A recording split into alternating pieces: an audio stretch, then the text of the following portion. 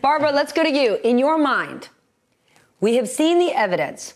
What articles of impeachment do they support, if any?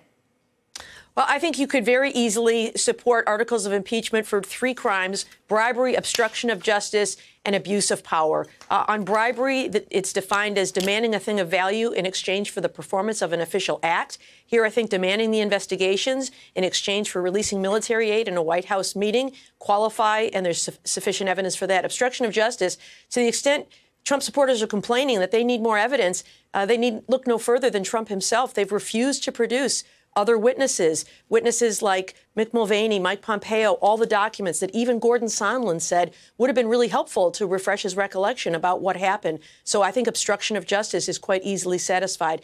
And then abuse of power. This is one that is not a crime on the books, but impeachable conduct. Inviting foreign interference into our elections is an abuse of the president's duty to take care that the laws be faithfully executed. And withholding military aid after our Congress voted to approve $400 million to fight off Russian aggression in Ukraine harm not only Ukraine's national security, but American national security. And so I think there's a strong case for all 3 of those articles. Elise, Republicans have spent a ton of time justifying the president's actions by saying he was absolutely right to be suspicious of Ukraine.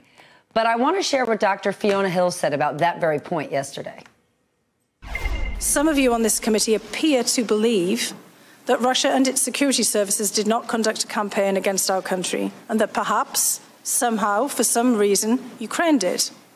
This is a fictional narrative that has been perpetrated and propagated by the Russian security services themselves. In the course of this investigation, I would ask that you please not promote politically driven falsehoods that so clearly advance Russian interests. She basically just said, brother, please. Do you think any of that resonates with Republicans?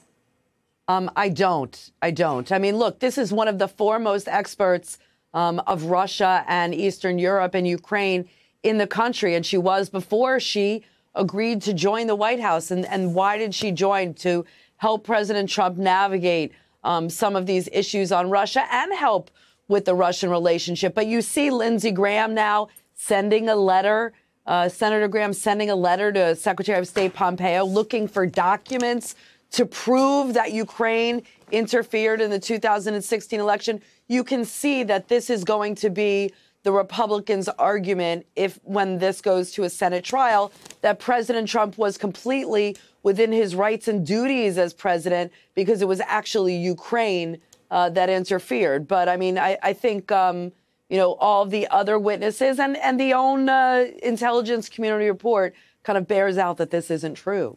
Natasha, Dr. Hill also made a very interesting point that I want to be sure doesn't get overlooked about the Russian reasoning for interfering in the 2016 election. Take a look. The goal of the Russians was really to put whoever became the president, by trying to tip their hands on one side of the scale, under a cloud.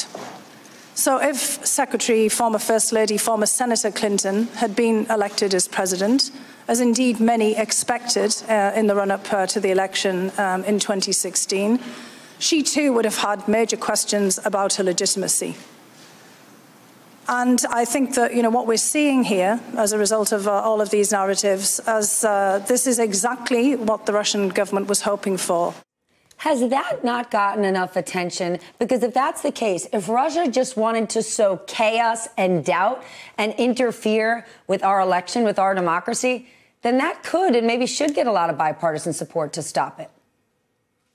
Yeah, so what we saw from the social media campaign, of course, that the Russians waged in 2016 is that they were targeting both sides. They were trying to inflame tensions on both the left and the right in order to sow that chaos, in order to promote disinformation, discourage people from voting, all in the final, goal, really, of getting Americans disillusioned with the democratic process, right? Vladimir Putin had the ultimate goal of electing Donald Trump because he didn't want Hillary Clinton to be in office. But short of that, because no one really thought that Donald Trump was going to win, then short of that, an accomplishment for him would just be to show his own people that the American-style system is inferior to what the Russians have, for example.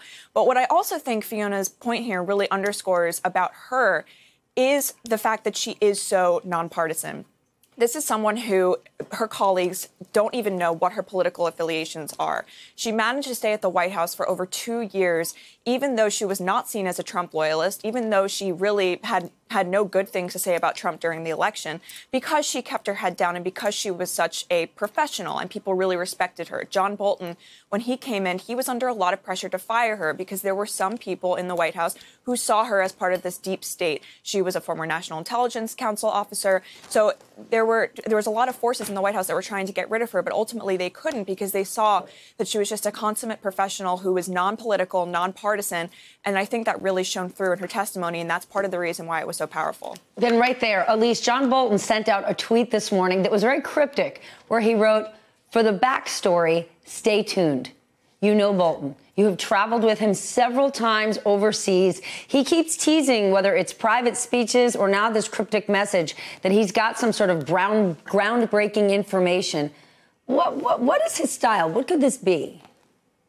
Well, look, I mean, John Bolton is nothing but a bureaucratic infighter, and what he's doing is kind of playing all sides here. You see that what he's done with the president, and he's not really challenging the White House argument that he shouldn't testify. He's trying to get the courts to figure it out. And when the Democrats said, you know, okay, no thanks, John Bolton is dying to testify. I think he's felt very strongly about Russian interference. You heard from Fiona Hill. Fiona Hill was really a proxy for John Bolton, for his frustration, for his, kind of incredulousness at what Gordon Sondland was doing, trying to call what him and Rudy Giuliani were cooking up a drug deal.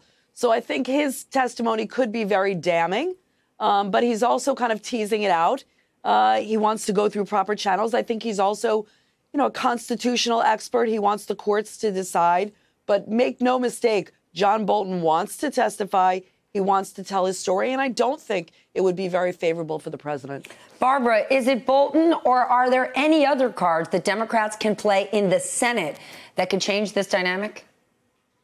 Well, I think we need to keep in mind that there's two phases here, right? As you say, the Senate is where the trial is. Are we ready to vote on articles of impeachment? I think yes. The question, this is like the charging phase in a criminal case, grand jury. All you need is probable cause to believe that you are advancing to the next phase. And so in the next phase, that's where you can have additional witnesses like a John Bolton come testify. And so there, with a subpoena, perhaps he could be a powerful witness. But I don't think they need him at this phase. I think the time has come to call the question, as you would say, in parliamentary procedure, vote on the articles of impeachment. There's absolutely probable cause to believe that the president has committed an impeachable offense. He should be impeached, and then put it in the Senate. And at the Senate phase, these witnesses can be called. The president could call these witnesses. He has an opportunity to call his own witnesses. And so I think we'll hear from a broader list of witnesses at the Senate phase, and perhaps to include John Bolton. Hey there, I'm Chris Hayes from MSNBC. Thanks for watching MSNBC on YouTube. If you want to keep up to date with the videos we're putting out, you can click subscribe just below me, or click over on this list to see lots of other great videos.